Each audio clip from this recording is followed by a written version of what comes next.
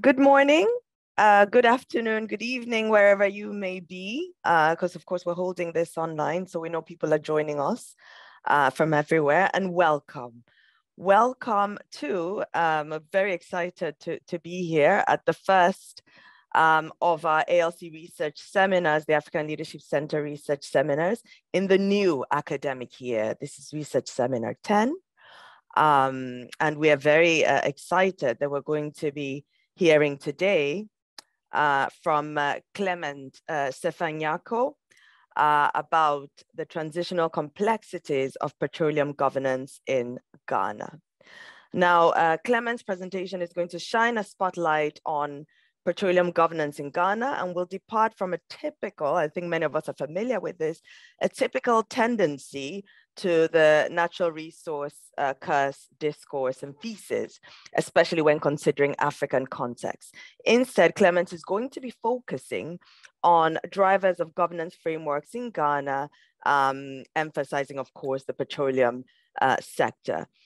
His work here draws on findings of extensive research that has used an anthropological concept of liminality and thinking about transition. So I think I'm certainly very excited to hear a bit more about that.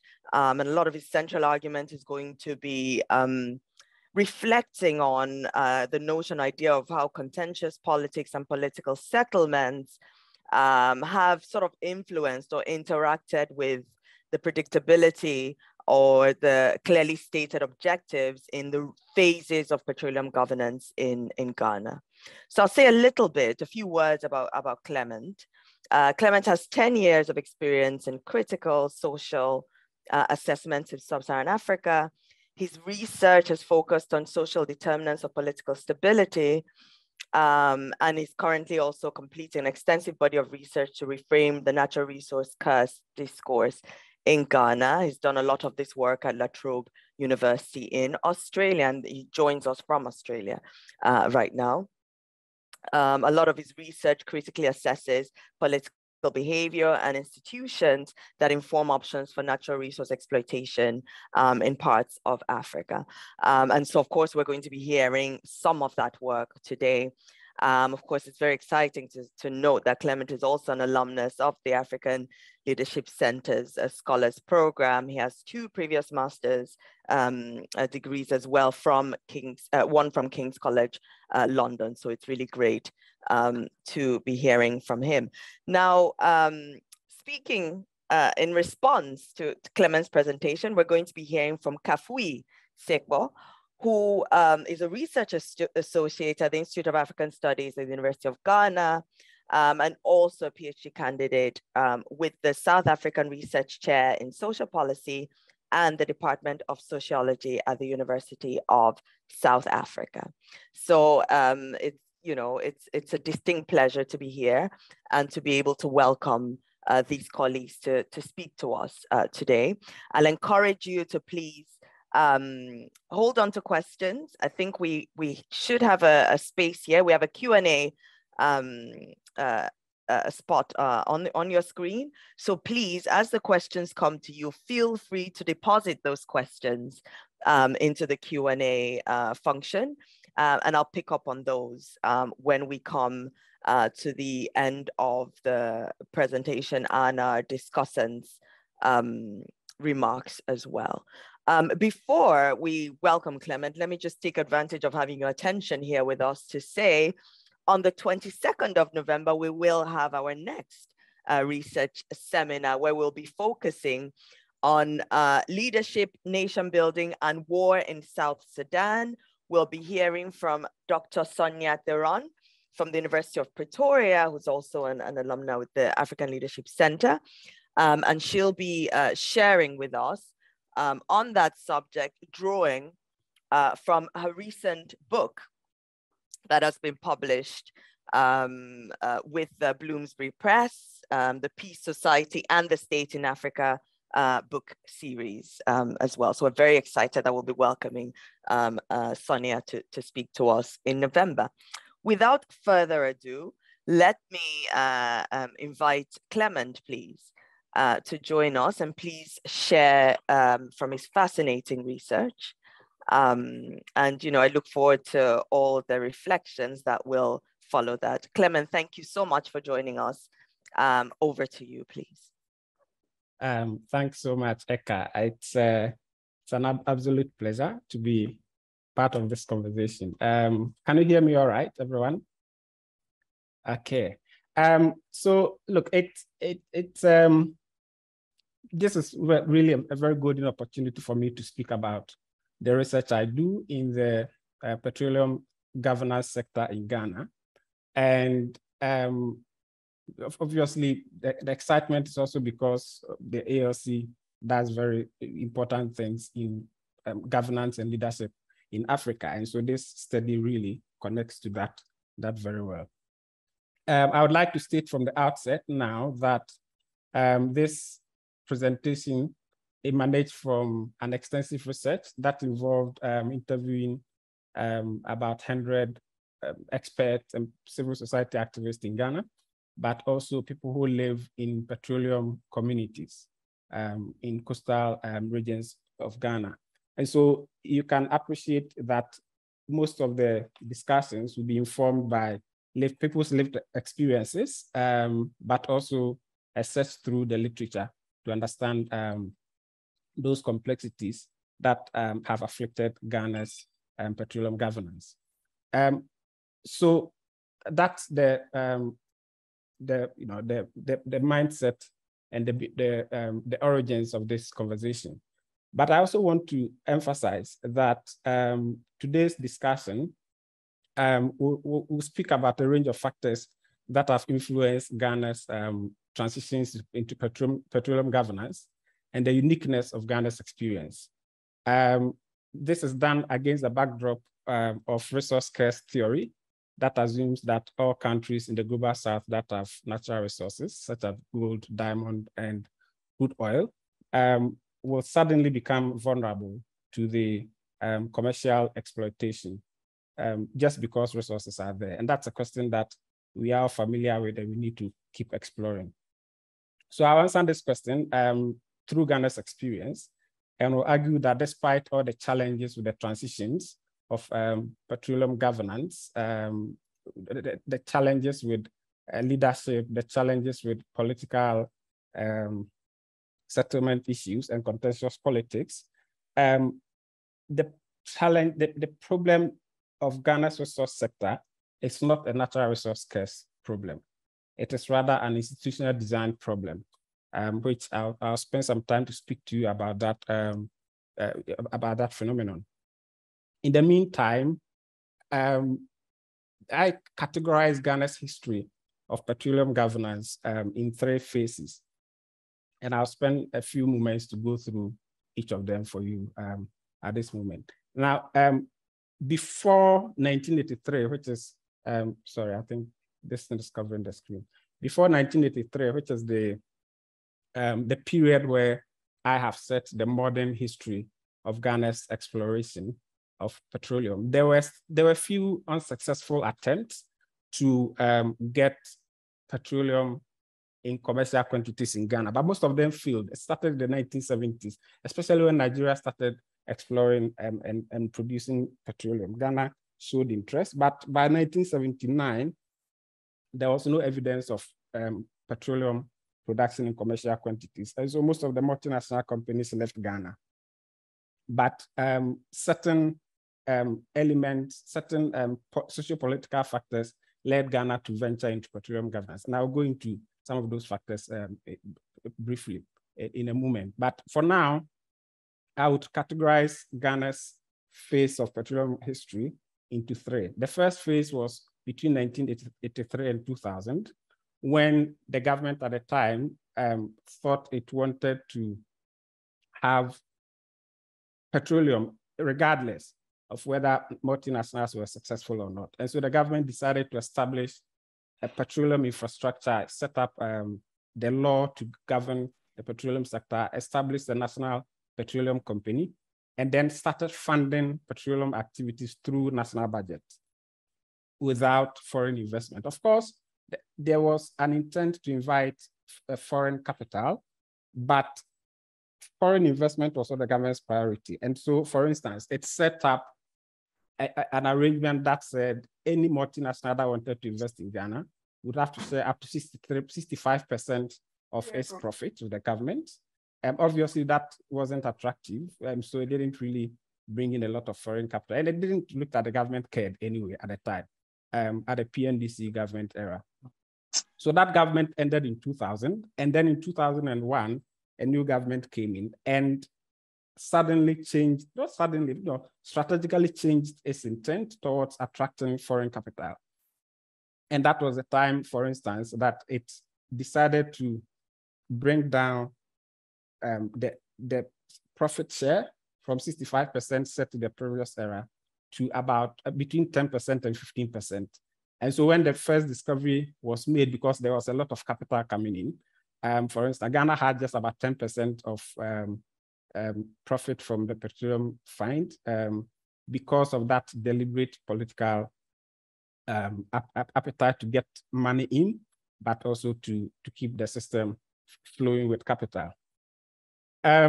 One point that's worth noting during the second phase is that the government, even though renegotiated some of the agreements with multinationals and decided to bring down the proportion that comes to Ghana, the government still relied on the old laws that were established in the first phase. Those laws at this time, because foreign capital was coming in, were quite outdated, but it didn't look like that was a priority in terms of reforming the law. So that allowed multinationals to have many loopholes in the system, which I'll speak about as we go ahead. So there was a discovery of commercial quantities of petroleum in 2007, partly because the government really attracted foreign capital with its policies and programs. That changed the dynamics in Ghana from 2008, down from 2009, because there was a change in government at the time. Between 2009 and 2016, there was civil society involvement. Prior to this, because the sector wasn't really quite viable, people didn't see money coming in. There was, it was really quite opaque, and public interest was not that high. And so, but then that changed when there was a discovery in 2007. And then there was a change in government in 2009. So suddenly there was this public interest, some euphoria around the money that was coming into the sector. Civil society groups around the petroleum sector emerged. And there was some advocacy to get laws established, to get revenue managed properly. But then the challenge then at the time in 2009, for instance, the third phase, was that there was a lot of focus on revenue management, but not on the contracting and the exploration where a lot of the contracting was happening. People were more interested in the money that was coming in. So that changed the focus a little bit until there was a change in law in 2016 when the first Petroleum Exploration and Production Act was repealed and replaced with the Petroleum Exploration and Production Act in 2016. The focus really was not on the holistic landscape, having accountability in the holistic landscape of petroleum governance in Ghana. But that's, that's part of the challenges that I'll speak about today. So that third phase, really important to keep an eye on. But then when there was a closure in that whole cycle of getting the main law on petroleum exploration and production amended, repealed in 2016, there was a certain sense in which an entire cycle of Ghana's petroleum history had ended. And so from 2017, the dynamics changed as well, where you had some predictability in the sector, because then there were laws around revenue that came in. There were laws around the contracting phase. There were laws in both the upstream and downstream phases of petroleum governance, and civil society and the international community knew what to expect in the sector. So that's the sense I wanted to, the phases I wanted to encapsulate at this point. Now, in terms of where this all fits, in governance, the phases. Before I go into each of the phases, would like to speak to what an ideal governance framework should look like. In that light, there are certain principles that govern what I refer to as an institutional design framework. So, and I will liken this to the petroleum sector as we go along, but that's just the foundation. So, what do I mean by an institutional design, which I'm going to liken to the petroleum sector soon? I would say, per the literature and per the extensive research that I've done, institutional design really is an intentional attempt to establish norms and political processes and practices in a sector. Now, for this to be relevant, there has to be certain principles. And if you want to measure whether any governance framework is sustainable and viable, you would want to measure them against these principles. The first principle is that every institution should be revisable because of the tendency for social change to bring about certain needs, for there to be revisions and changes to principles. If any institution doesn't have those revisability, there's certainly a challenge to be spoken about. Then you would want to be sure that institutions are also robust, such that they don't just change when circumstances change, but that they only change when the underlying principles that govern the institution changes. So that's just something to keep in mind as well. Then institutions should be sensitive to motivational complexities. And what do I mean by motivational complexities? The in personal and group aspirations often clash with objective aspirations. And so there has to be a certain balancing act that happens where institutions respond to all realities in any context. So you have minority groups, majority groups, political interests, civil society interests. That sensitivity to each of those interests is very important for any institution to be viable. Then there's also this principle that people would often defend in public what they assume to be good. And then, so if people do something bad, they want to hide that. And if people do something good, they want to publicize it. Now, the Kantian publicity principle, which is part of those principles of institutional design I'm arguing for, suggests that if the public keep an eye on office holders, they would usually do what is good because that's what they can proclaim and defend in public. And things they cannot defend in public, they would desist from doing them. That means that the civil society, the public, have vested interest in governance because they would want to keep an eye, and the more they monitor and keep things in the public, the more office holders begin to act appropriately. There's also another principle that suggests that institutions should be variable, meaning that every aspect of public institutions should have connection with other aspects so that the best can be learned from those different dimensions of the state. So if you have, let's say, federalism is usually a very good example of variability of institutions. So if one federal state is doing something good, even though it's quasi-independent, some states may want to learn from those good things. And that's what institutions should also nurture, adopting the best of the lot in the system. Usually we talk about institutions as institutional design as if they are intentional designs, but usually institutions can emerge unintentionally. And so you'd have informal laws emerging, but when they emerge,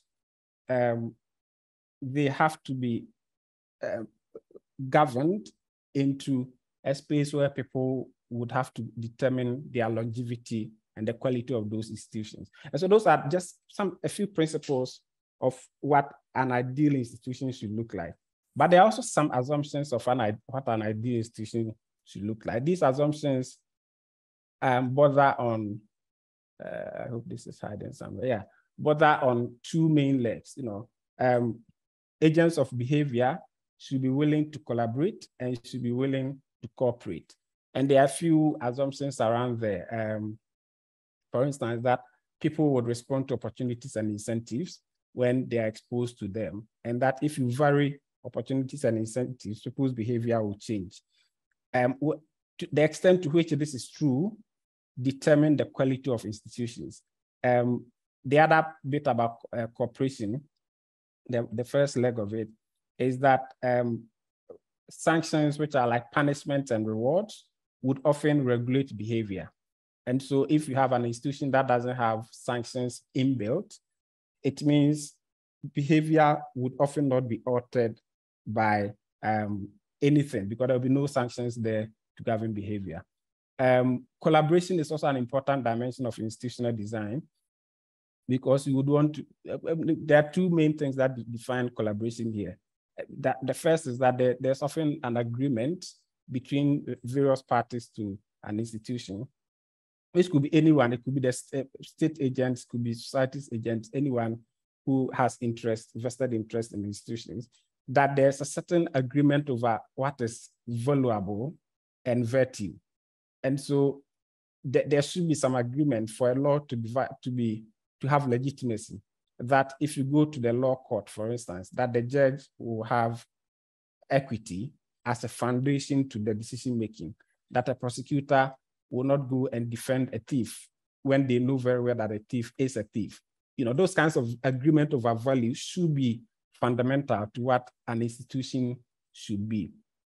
There's also a final thing about collaboration I would like to mention, that if you put filters in place, you can look at filters as conditionalities or, anything. If you put filters in place, those filters, which you can understand in this as conditionalities, will alter people's choices and not their behavior. And so election can be a good filter, for instance. So if people know elections are coming, they would make choices that will be often in the best interest of the people and not in ways that undermine the larger public interest. So those are assumptions that underpin institutions, which I wanted to highlight. But the question then that we need to ask is, does Ghana's design of the petroleum sector reflect these institutional design principles and assumptions? It's a yes or no answer, but I'll get to that in a bit. For now, I want to draw your attention to the fact that Ghana's petroleum sector emerged in moments of liminality.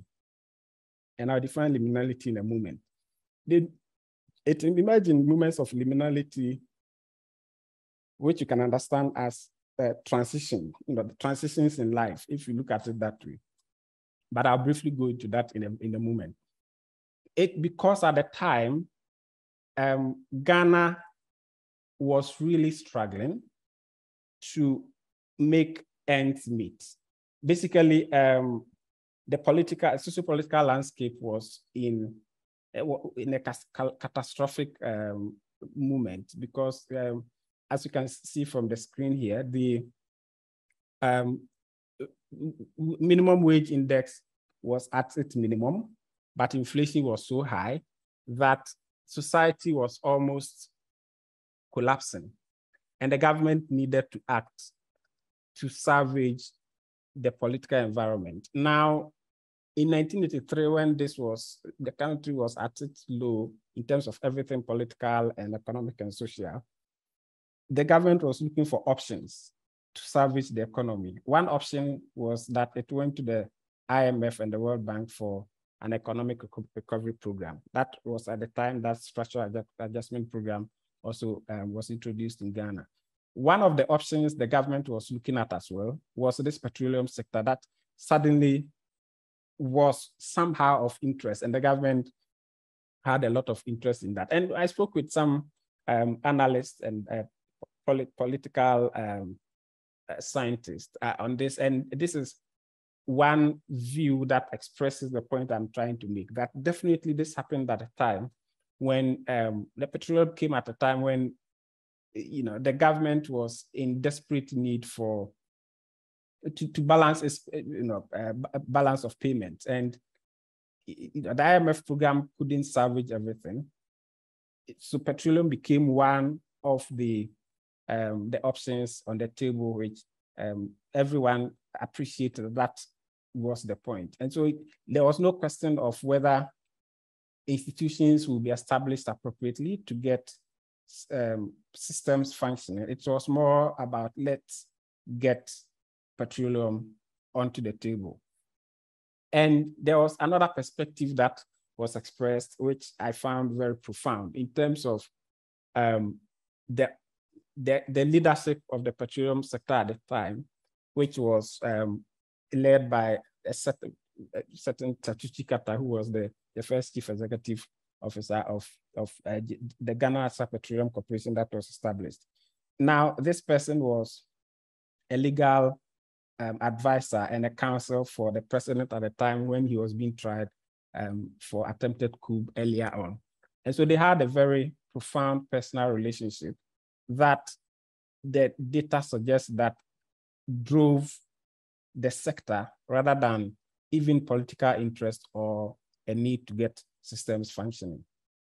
So that's something also to keep on the table, that it was liminal, it was a period of transition, because this was a time that the nature of the state was like that. And like I said, I'll explain briefly what liminality means, and then you can bring that into perspective. I'll keep an eye on this one. But the challenge was not only just the question of Ghana. The wider context of the Gulf of Guinea and Africa in the 1970s and 1980s also determined how the sector emerged. And so this was a time when it was clear that Nigeria had significant deposits of petroleum. And there was some geological evidence to suggest that Ghana would also have substantial deposits. It was just a question of when the discovery happens and not if, So that drive was there. So the government was really, had the intent to pump in a lot of capital. So that Nigeria boom was one driver, which was like the focus, the main driver, not the intent to establish institutions. There was also this whole geopolitics of the end of the Cold War, new alliances emerging, the 1970s crude oil strategies that made it very difficult for countries to manage their petroleum supply. And so that became like, if countries are struggling,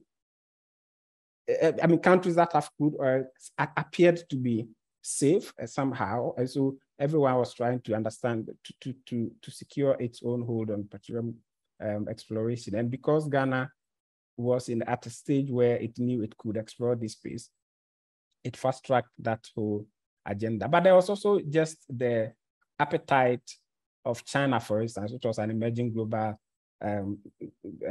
power, which needed more food, more petroleum to feed its economy. And then this third scramble for Africa at the time in West Africa, because of the potential, but also because the US, the Euro, China all had interest in there. So every country wanted to tap into that political capital there. Now, the question that I asked previously, we can return to that in terms of liminality. I have argued that Ghana's search for petroleum and its exploration of petroleum was driven by liminality.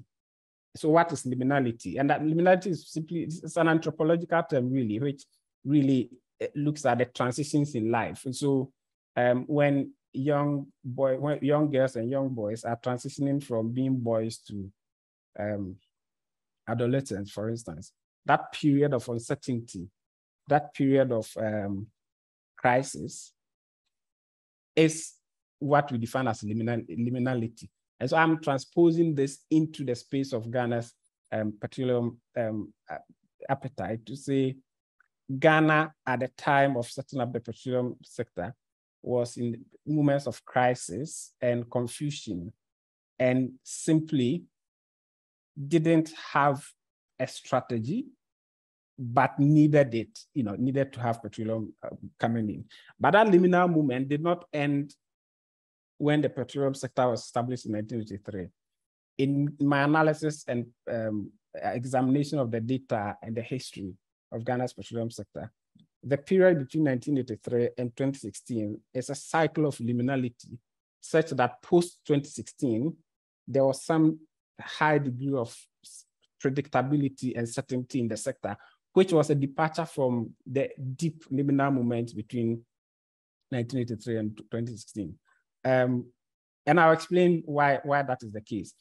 Now, if so at least we understand why I'm saying Ghana's petroleum sector between 1983 and 2016 was liminal, because that was a period where there were many things happening, which didn't look like there was a strategy, there was a plan. Let me show you the features I found across all three phases, which make them liminal. And in the next slide, I will show you how each of the phases has its unique characteristics, but these ones really have cross-cutting dynamics in there. Now, already by 1996, when the sector was still struggling, there was a lot of capital being pumped into the sector, which made it almost impossible for the state to survive.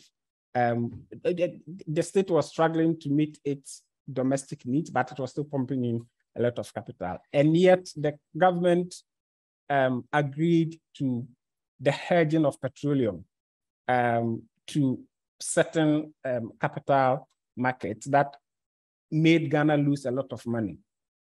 Chachichikata at the time had, when there was a change in government in 2001, that was when this came into light, that Societe Generale said Ghana was owing it about $20 million at the time because of some of the risky financial transactions. For instance, the GNPC wanted to, the Ghana National Petroleum Corporation wanted to use the export of cocoa from Ghana to international markets as a basis to import crude oil into Ghana, petroleum into Ghana. But that whole transaction was so murky that it became too expensive. And there are even some evidence that the finance minister at the time, for instance, deserted the post because he simply couldn't manage the losses in the sector and yet the government's interest in the sector. But that's explained by the personal relationship between Rollins at the time and the then CEO of Ghana National Petroleum Corporation. Let me look for some other characteristics of the sector that's probably interesting. So when there was a change in government in 2000, I'm looking at the whole period between 1983 and 2016, and picking some of the factors that suggest this arbitrariness, the liminality in the sector, that confusion of identity and non-predictability.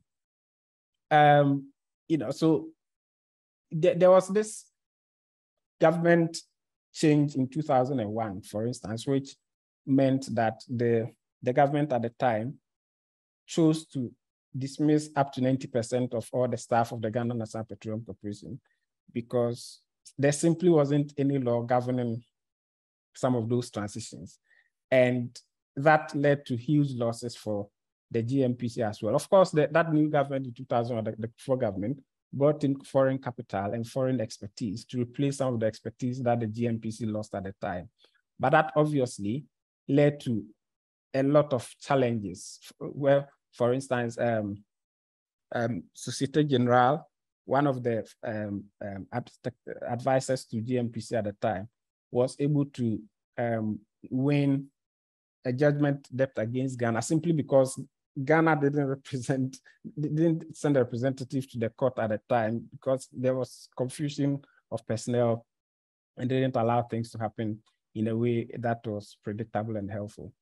There was also what we call irregular sequencing of laws, where that cut across the board, because even when there was a discovery of petroleum in 2007, the civil society's interest at the time in the sector was on revenue that came into the sector rather than on the holistic governance.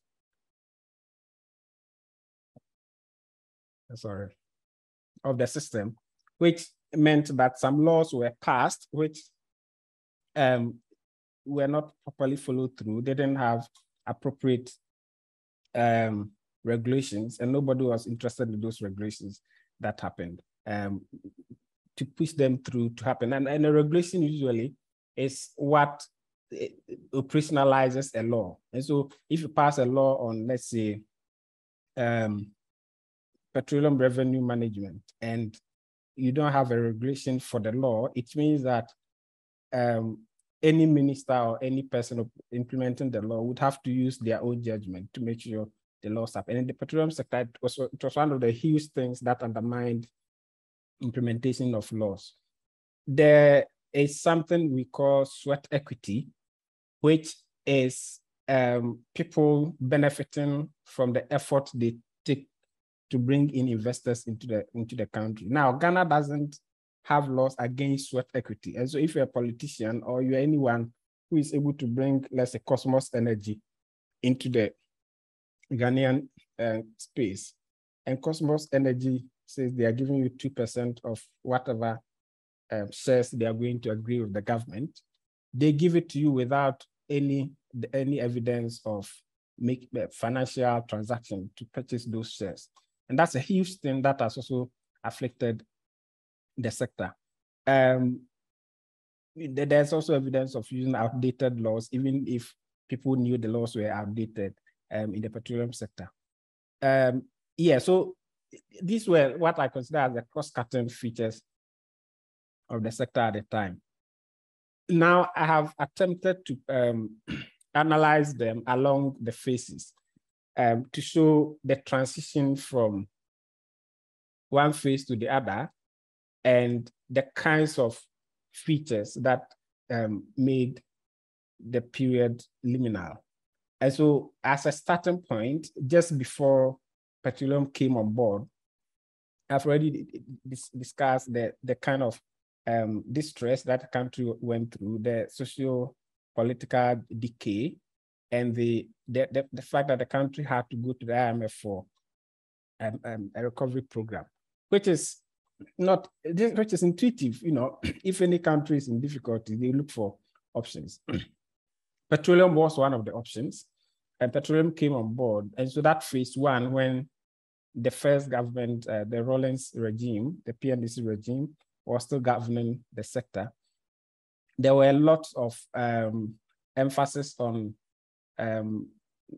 political affiliations, risky rent-seeking behaviors in the sector, and the extent that the GMPC boss at the time used his personal relationship with Rawlings, the president at the time, to make to own the sector such that there were significant losses, and the government didn't seem to worry too much about it, not because it wasn't a challenge and they didn't discredit the government, but mainly because at the time that personal relationship reigned supreme. There were a few internal politics at the time that also disrupted the system, and partly the example I gave where a finance minister had to desert the post because he didn't understand how funds would go into the sector without accountability mechanisms. Then the phase two, there were a few other characteristics there, some of which were just progressing from the first phase to the second phase. But those were, still features. The sweat equity became a big deal in the second phase. The government, the government changed some of the regulation, the strategies, but still were using outmoded laws. the executive arm of government was becoming very autocratic, even though we're in a democratic system.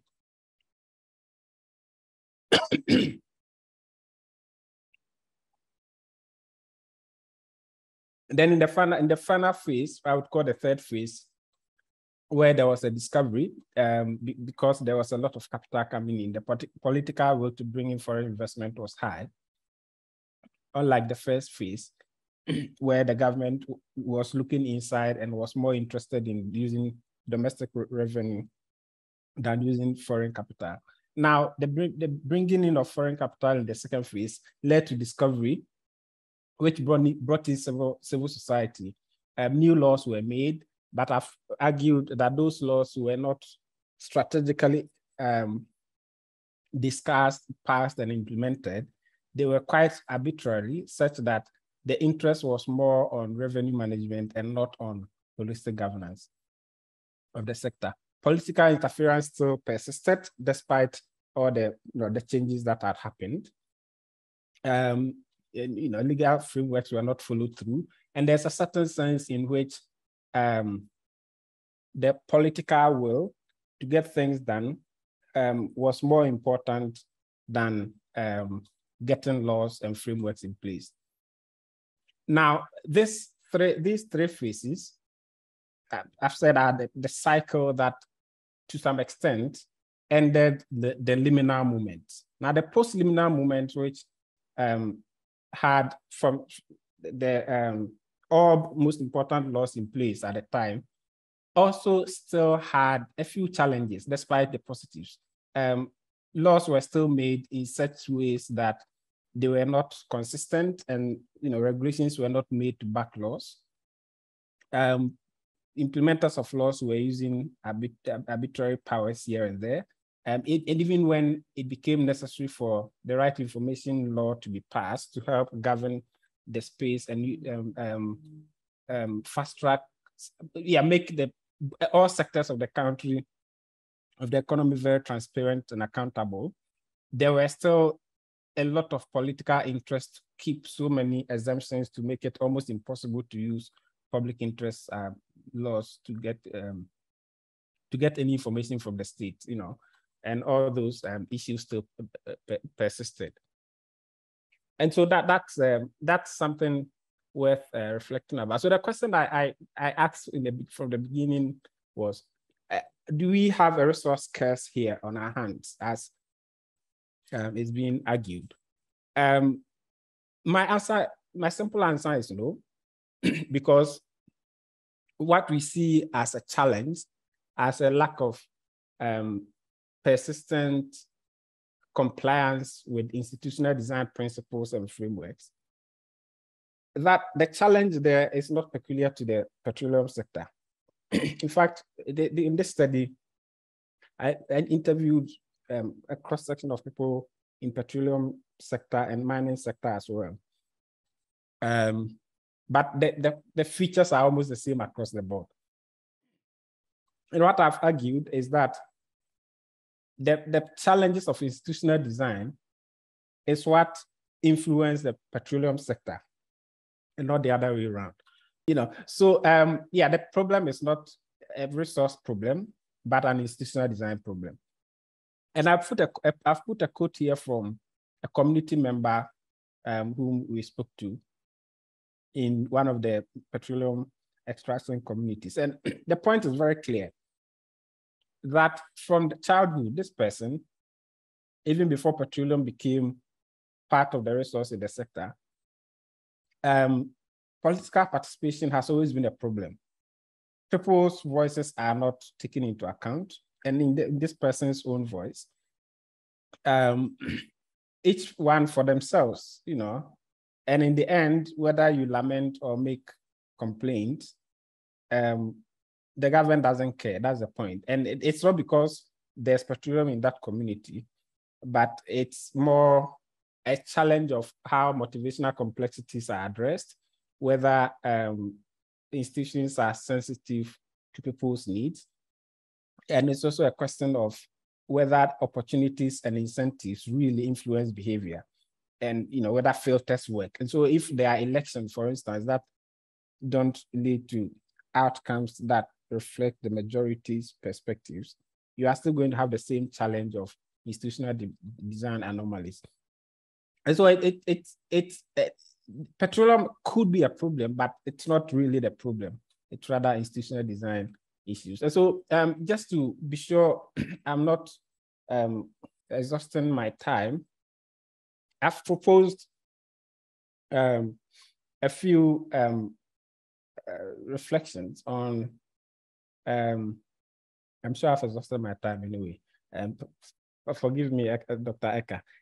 A few reflections on how to deal with some of the issues of liminal governance to heighten predictability in the sector. One thing that's very clear from the evidence is that civil society is very potent in bringing voices. And in fact, civil society has been very active since the 1980s to get political change, where we had to move from, Ghana had to transition from authoritarian regime to a civilian regime because of civil society activism. And so there's potential for civil society and other non-state actors to make it politically unattractive for politicians to exploit the resource sector. How they do that is part of the questions we can begin to ask and answer. But obviously they are very potent because there's something that's called the social license to operate, which the government and multinational companies are aware of, that they are only able to govern properly if people give them legitimacy. And if there's no legitimacy, they can't function. Civil society can make sure they are using the social license very well. Parliament would have some role to play here so that it's not just the passage of laws, but also oversight to make sure the laws are passed, that regulations back the laws, and that they are actually implemented.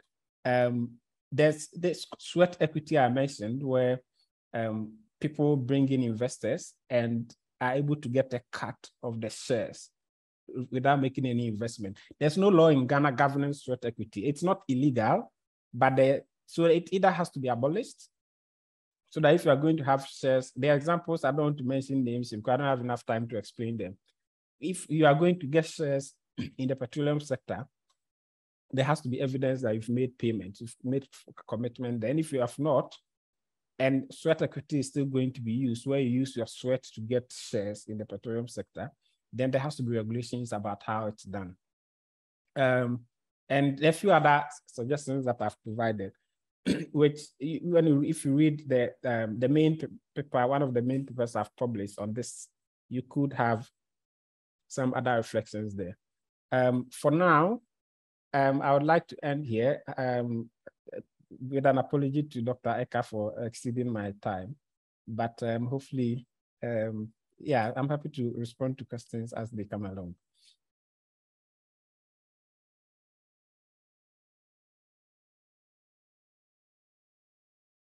Thank you so much for that very rich presentation, reflection on your research. Really appreciate that and really look forward to the conversation to come. We've lost a little bit of time already with my own incident, so please let me welcome Kafui. Kafui, please come and offer us some comments, and let's take some questions after Kafui's comments. Let's do it that way. Colleagues, please, in the meantime, as I said, we have a Q&A function here. Do please pop your questions in for me to pick up as Kafui is ending so that we make the best use of our time. Thank you so much, Clement. Over to you, Kafui. Thank you. Thank you very much, Eka. And thank you very much, Clement, also for the reflections on oil governance. So that was an interesting one. For my reading of your paper, it set out to interrogate how basically political settlement and political will permeate Ghana's petroleum industry, and whether or not this undermines the functioning of good institutional formation or performance. Yes, rightly so. Oil exploration in Ghana began sometime in the 19th century, 18 something, by the British. Kafui, sorry to interject. I'm so sorry. We can't hear you. Hello. Hello. Yes, I can't hear you properly, please. Okay. I'm not sure why that is. Hello. Yes, I hear you now. Perhaps if you speak up or if you stay, can you be closer to the microphone or something? I'm not sure what it is. Okay. Thank you. All right. Is it better now so that I think I'm fairly positioned stably. So if it's fine now, we can take it up. Yes, carry on. I think that's improved.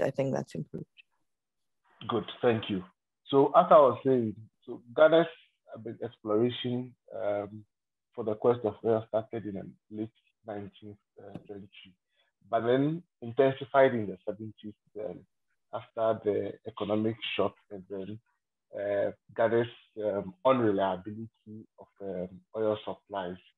So that was the genesis behind the modern era of the oil exploration, when Ghana felt that it couldn't rely on neighbors and partners to supply it with oil to kind of transform its economy in the early 1980s.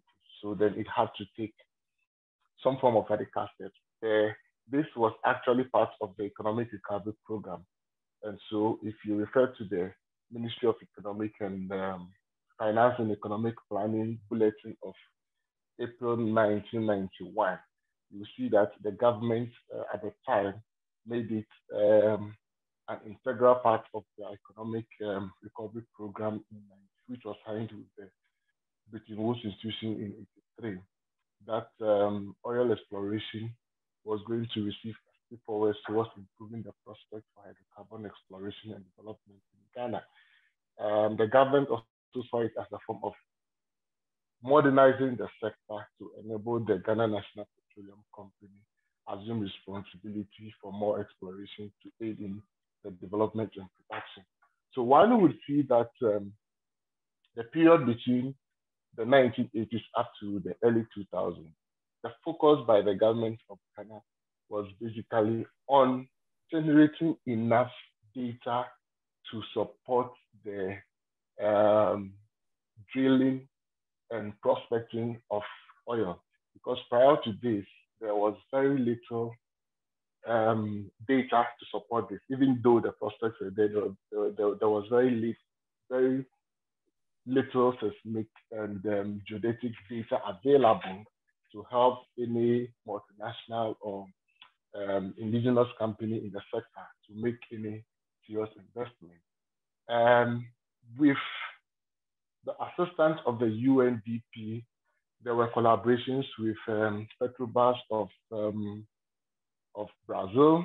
There was collaboration with the Canadian oil company. There was collaboration with Chevron and Shell. There was also collaboration with the National Oil Company of Japan to improve on the data availability that would lead to oil exploration, the final part of the oil exploration. Thankfully, this data came alive in the mid-2000s with the EO group and Cosmos getting the first discovery of oil in commercial quantities. And so from this, you realize that what actually led to the boom in Ghana's oil industry was not really entirely the efforts of local institutions, but it took a collaboration of both local and foreign interests in pursuing actively the desire to extract oil for this to happen. And therefore, I mean, one draw of this paper that one comes to easily is the thinking that national actors and institutions should be credited or blamed for the successes or otherwise of failures at the national level. This thinking ignores that together with the economic recovery program, many economies began to be integrated in the neoliberal economy, and then post-2000 in a more corporatized economy, where the product of national policies are heavily influenced by international, ideational, and other interests and factors. And so this must be taken into deep consideration when trying to explore some of these institutional arrangements that define the way in which we govern some of our national species. There is an emphatic statement that the governance of the petroleum sector had transformed from liminal species to more counterbalanced and predictable institutional framework. And there is no question in doubt that the institution set up right from the PNDC era had huge amount of integrity in trying to establish or set the conditions for oil exploration and management in commercial quantities. Indeed, the author sought to highlight a personal interest or, yes, personal interest in trying to either get GNPC effective or not. Indeed, GNPC was manned mainly by technical persons who were seconded from the petroleum department that was set up, that has been in existence right from the last couple of years before independence, around the 1950s, so the late 70s. So when GNPC was set up, the staff, technical staff of the Department of Petroleum were seconded to the Ghana National Petroleum Council. So again, this is an institution that transcended any individual's choice or individual personal interest. It was basically a state institution where there were more of civil servants than political appointees. Indeed, the work of the GNPC itself was under the supervision of the what was called the Secretariat of Mines and Energy, or now the Ministry of Energy. Then under the PNDC, it was the Department of Mines and Power. Now it is the Ministry of Energy. So again, there was executive oversight responsibility. Indeed, besides the GNPC Act that was established by PNDC Law 80, I should think, the activities of GNPC as a commercial entity was again regulated by the Companies Act 1960, which until 2019 was the overall regulatory framework for any commercial entity, being in foreign or local operating in Ghana. So again, it tells you that as much as the Companies Act might not have anticipated certain things or certain occurrences or institutional arrangements that characterize the oil sector post-oil discovery in commercial quantity, there were indeed internal institutional arrangements to ensure checks and balances. Yes, and I think right from that also, you could see an attempt to say to romanticize the current governance arrangement as though it was better than the period between the 1980s and the early 2000s. Indeed, that was a period where, besides the UNDP and the Canadian government, and perhaps to some extent Petrobras, there was very limited interest, even from the World Bank itself. Indeed, the World Bank interest in Ghana's power sector was in some way ignited by local efforts. For example, when it comes to governance, for example, it took the efforts of a coalition of civil society operatives in the oil and gas sector in the early 2000s to actually come out with their own sort of a policy blueprint to manage or to kind of shape policy in the oil and gas management, which actually led to the World Bank now showing active interest in that sector. But also prior to that, the government of J. Kufuor itself had organized a conference, Oil and Gas for National Development, in 2008. I think it was held at the M Plaza, Alisa, one of them, which brought in a lot of institutions, including the Norwegian government, to try and help Ghana fashion out appropriate laws towards that. And most of this culminated in the Petroleum Revenue Management Act and other transparency initiative acts that were enacted between the period of 2011 and 2016. And again, even if there were incidents of lack of transparency, it was part of Ghana wasn't a one-off country in that aspect, given that until 2003, when Ghana ascended to be a member of the Extractive Industries Transparency Initiative, I mean, it had no international obligation as such. That isn't to say that whatever infractions had happened should have been allowed to go back. We would even come to see later on that even an attempt to demonize the GNPC by the succeeding New Patriotic Party didn't really achieve its purpose, if one would have to go with the judgment delivered by the Supreme Court in overturning the 8-year-old case that led to the incarceration of its former CEO, Mr. Chachichi Kata, for causing financial loss to the state. The Supreme Court judgment that overturned it, that actually quashed that case as null and void, so that the GNPC had not done anything willfully or its intention were never to cause financial loss. Indeed, which shows that at the end of it, it is more about elite interest in capturing the spaces other than institutional design. There is a difference having institutional mechanisms and another thing having elite commitment and willingness to ensure that these designs meet the set objectives. Indeed, even civil society itself is not an apolitical entity within the space. If you draw up all the civil society organizations, one can easily trace where their sources of funding are coming from, and that alone shapes the kind of interest that they advance within that space. So it is very important for us to also not treat civil society as a disinterested party in this particular space. So that is, I think, and I think one last thing that I would want to highlight is that the author also stated a hypothesis, which I think the study didn't really either address or didn't even touch on. I didn't find the author addressing the hypothesis. So in a nutshell, I would want to say that indeed, there is a tendency to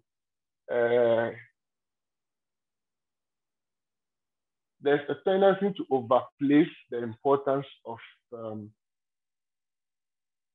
personal interest within the broader institutional framework of governance in the country. But it is important for us in doing that to actually look at how institutional arrangements are made more effective outside of elite interest and elite settlement. That, to me, is a very important thing that we need to look at. And in trying to do that, we would have to analyze some of these occurrences from a non-partisan and non-political perspective, because then it doesn't help us to actually go to the core of the issues, than to rather highlight the partisan aspect that clouds the institutional effectiveness and the efficiency of some of these institutions. Having said that, thank you very much, Clement, for this work. I think it would still go a long way to enhance the debate about natural resource governance and development in Ghana. Thank you. Thank you very much for that very insightful set of remarks, Kafui. I think that goes a long way also to enrich our conversations. As Kafui said, Clement, thank you so much for doing the work and sharing it with us. So, you know, we heard there from Clement about this significant, so I think we have to think of the context where he's problematizing, challenging this tendency to reduce any complexities in resource exporting economies as down to a natural resource curse, the natural resource curse thesis. I think many of us here will be aware of that thesis that just says actually the presence of natural resources is really the issue, without going to greater depth about this. But many in this space have worked around this, thinking about governance questions, and Clement has really centered on that, highlighting the significance of this notion, this idea of liminality, which I'm quite curious about. And, you know, this change, a space of change, of a lot of dynamism, a lot of movement, and asking what a focus on those spaces says to us about what is actually going on with natural resource governance, and is centered on institutional design, and I think has done a great job sort of unpacking that for us to reflect on. So thank you so much for that. We've heard now from Kafui, who is, who's drawing our attention also to history, right? To what has brought us to where we are today. Of course, we know there's a lot of, especially in development discourse, a lot of focus on institutions, but those institutions can be very long in the making. They can be very defined by certain path dependencies, by many things that have gone on before, and Kafui is calling our attention to that, also reflecting on a period, the post-independence period, where, and I think this is quite important, it's critical. I think of the work of Thandika Nkandawire, who often says the way we think of institutions today is divorced from a particular reality in the post-independence period, a period of promise, if you like. And Kafui draws attention to that in our minds. I think that's a very useful basis to reflect on. Kafui is also asking the extent to which we can disentangle questions about institutional design from sort of elite interests. And Clement, you also reflect on this in the conversation about political settlements as well. So I think a lot of rich material for us to reflect on now. Now I have a plethora of questions here. You see how fascinating this talk has been, and these comments have also been. Clement, I think you should have access to this, but I'll try and go through them as well. Also, I'll try and see if I can group some together. Some of these actually, Kafui also spoke about. The first one we have here, and I'm especially curious about this, is a point that's made about historical trends in Ghana and realities in Nigeria, because we often hear about, Ghana has the privilege of learning from what has gone on in other spaces. You referenced Nigeria a lot in your talk.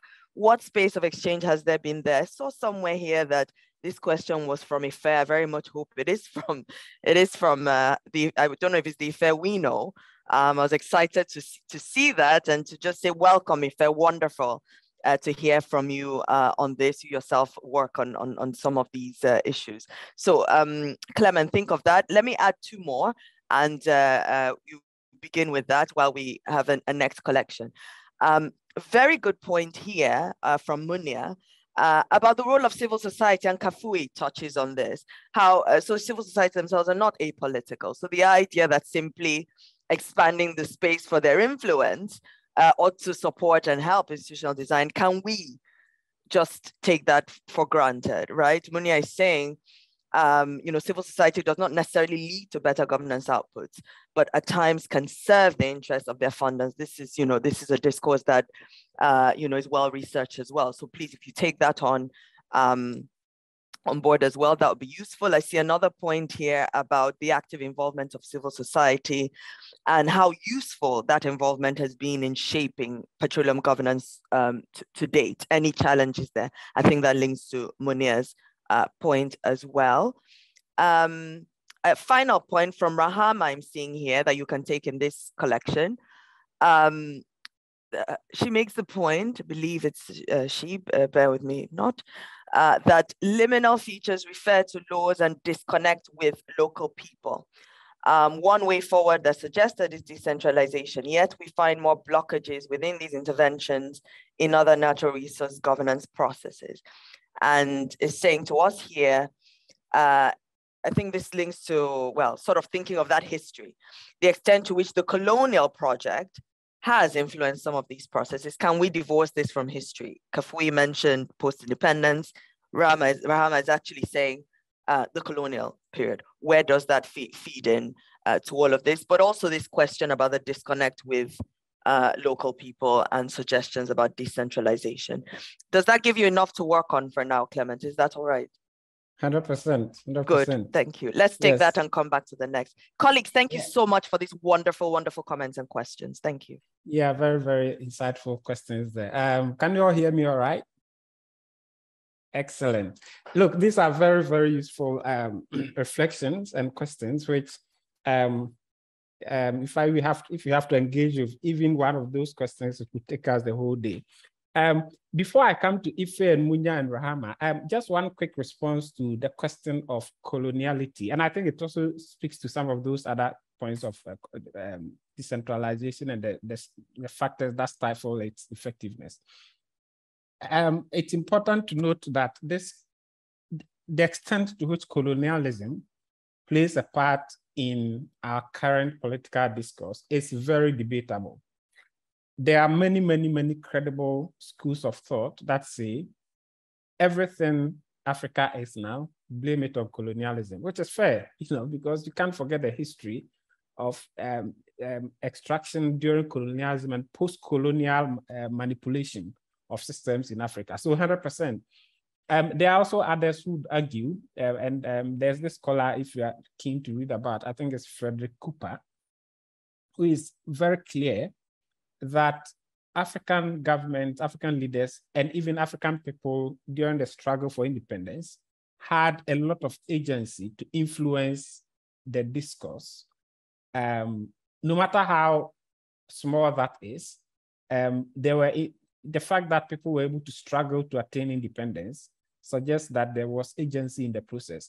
The extent to which post-independence governments should be blamed for the rot vis-a-vis the colonial government's own post-colonial machinations are debatable and can clearly be put on the table. But usually when I define institutional design, I try to categorize the thinking so that we are portioning agency where it's feasible, but also looking into the future to say what can be altered to make the future better. Because if we keep blaming colonialism for everything, then we can as well forget about this whole discussion, because then colonialism is the problem. So how do we deal with that? That's another conversation. How do we deal with that becomes a problem in the context of globalization and the fact that we are all intertwined in a space where it's difficult to separate one from the other. So a fair point, we cannot discuss institutional design alone without having that historical context. But it's also important to look at the future and say, if you want to define what you can alter, then let's look at that framework of institutional design. So yes, I just wanted to touch on that before I forget. Now, historical trends in Ghana and Nigeria, definitely the history of Nigeria has informed some of the lessons that Ghana had. For instance, when petroleum was discovered, I guess that's one of the reasons why civil society jumped upon the wagon to say, let's have revenue management law as a starting point, without even looking at other things, to say, so that in Ghana at the moment, the government doesn't have access to all the revenue that comes from petroleum. It only has just about 30% for budgetary support, and the others go to all other kinds of funds, which is a lesson from Nigeria's case, where some of these initial arrangements were not available, and governments had a wholesale money to use for other things.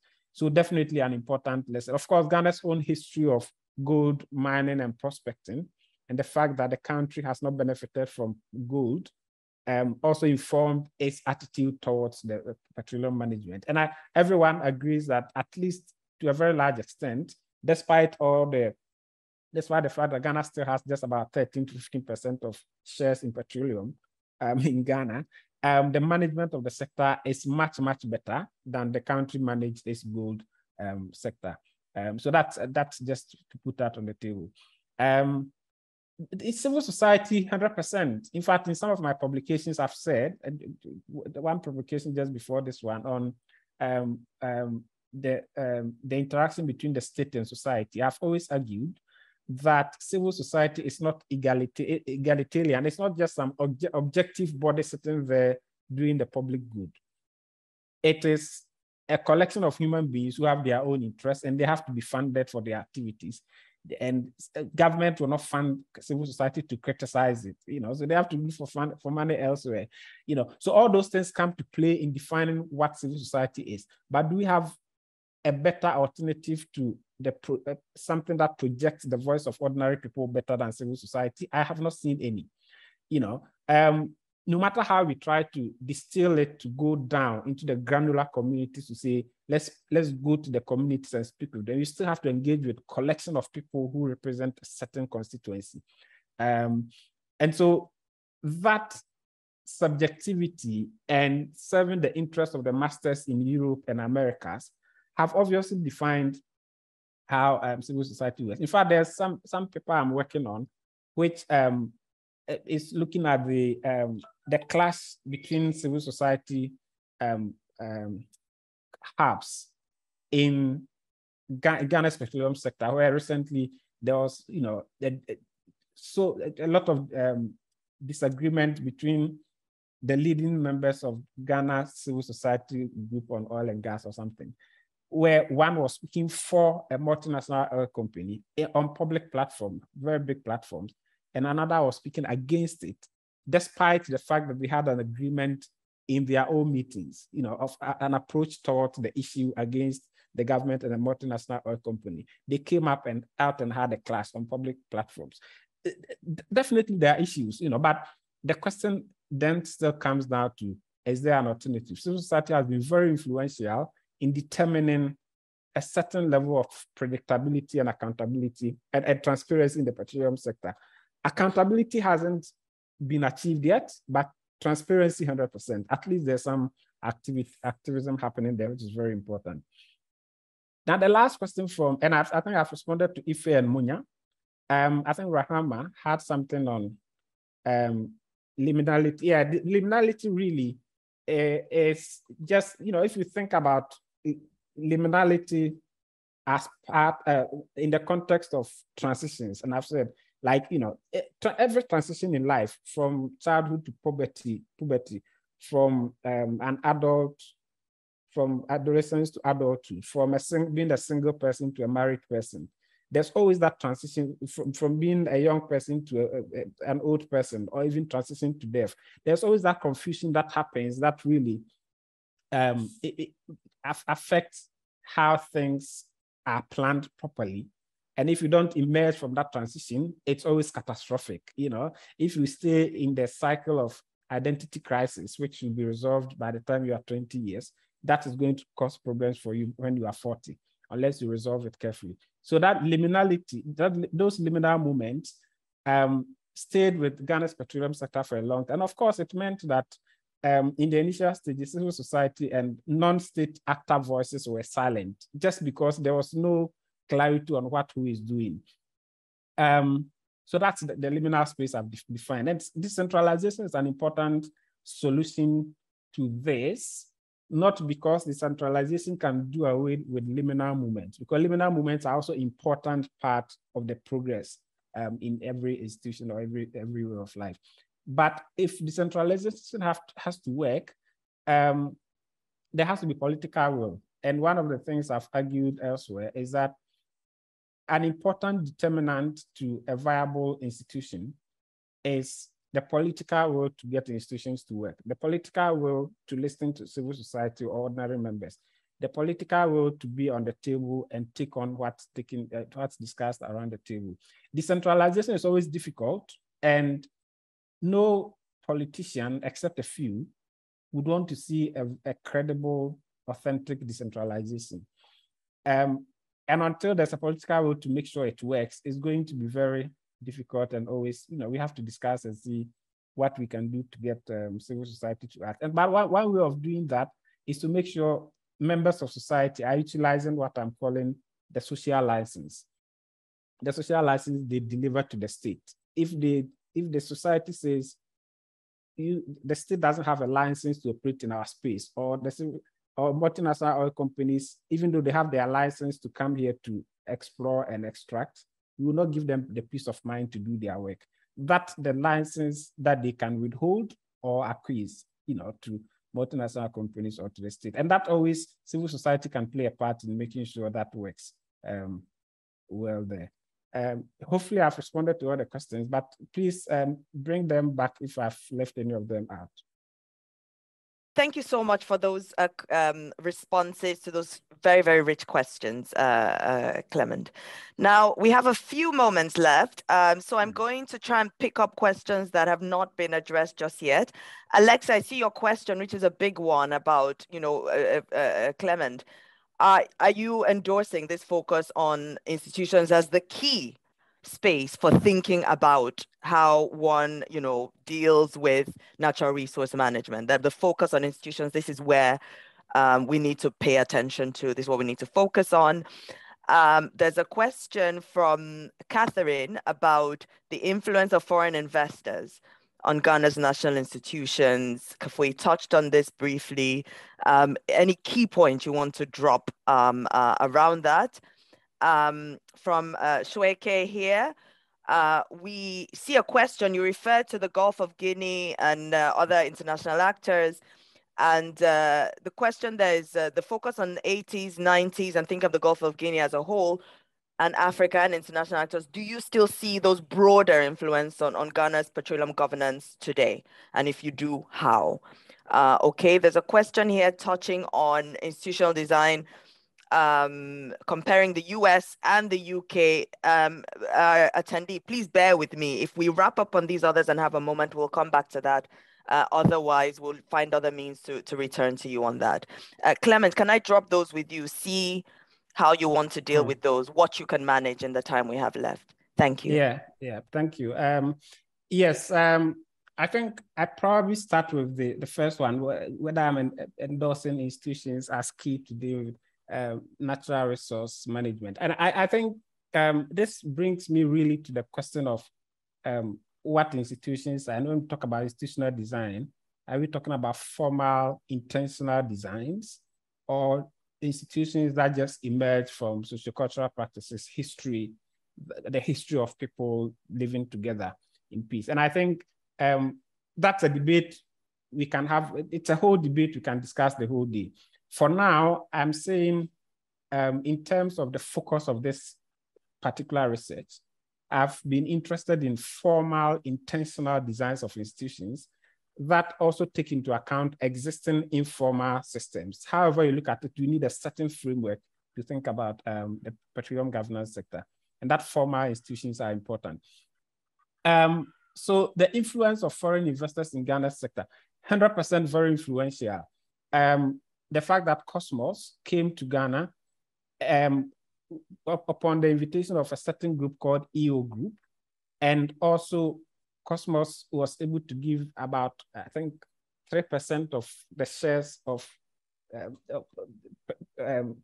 that petroleum discovery to that company without any objection, speaks volumes. Of course, it means that those EO Group had political connection and everything, but they are very important. If they decide not to abide by the laws of the country, there's going to be a challenge. Around 2010, there was some oil spillage, and the government wanted the Cosmos also to clear the spillage. They said there's no law that said they should take responsibility for that. And but of course, that wasn't their fault, because the government, the laws didn't exist. And that's why I speak about illogical sequencing. You are thinking about how to manage revenue, but you don't think about how to manage the environment that the revenue is coming from, because there were no laws to govern all these things. But multinational oil companies always they bring the money, they have influence, and they have a lot of say there. But of course, I'm always more careful when I'm apportioning responsibilities. I think the state has a responsibility to make sure the laws are working. Whether multinationals want to abide by it or not is not a question. That's another thing that we need to talk about. Yes, I think that the wider ecosystem of international organizations and countries having interest in the Gulf of Guinea, very important. Obviously, because of, like I said, the globalization and the way countries interact these days, and the fact that crude is mined in Ghana but sold in the London or somewhere else speaks about how these international factors have a lot of stake there. But I think I've exhausted my time. I didn't get a question about compare the US and UK comparison there. But I mean, I think I've probably exhausted my time there. If clarity comes in there, I'm happy to respond. Thank you. Yes, that was from Momin and you know, from the team here. Bear with us, Momin. We'll have Clement with us, and we will pick up on this in a bilateral. So bear with us there. We are at midday, so it's left for me to just say a huge thank you to our presenter, of course, Clement. That was really fascinating, wonderful to hear about that work and to see where it goes, because I think there's a lot of futures thinking you reflected on their agency, what will come. And I really appreciate that focus. Kafui, thank you so much for that critical bend to things, linking also with some of the fascinating questions that have come from the audience as well there, reminding us to think of structures, reminding us to think of histories, and also pointing to a different period in Ghana and how that may be influencing what we see today. Of course, I didn't reflect on what you said about the place of neoliberalism and the stranglehold of neoliberalism. How can we talk about institutions today without how can we complain about what we see here if we don't reflect on the major influence neoliberalism has also had there? I really appreciate those contributions. And of course, to all of you that tuned in to watch this with us, so grateful for joining us. The level of interaction and engagement, those incredible, insightful questions and remarks and comments. Thank you so much for all of those. From friends from today and from the past, it's wonderful to see and hear from you there. Thank you so much. Let me sign off by also saying we have a next seminar on the 22nd of November at the same time, online as well. Titled Leadership, Nation Building and War in South Sudan, is going to be discussing aspects of a new book from Dr. Sonia Theron. So do please join us for that. More information will be coming out to all of you on that as well. Thank you very much. Have a wonderful rest of the day, rest of the week, and we look forward to seeing you again next time. Look after yourselves. Goodbye.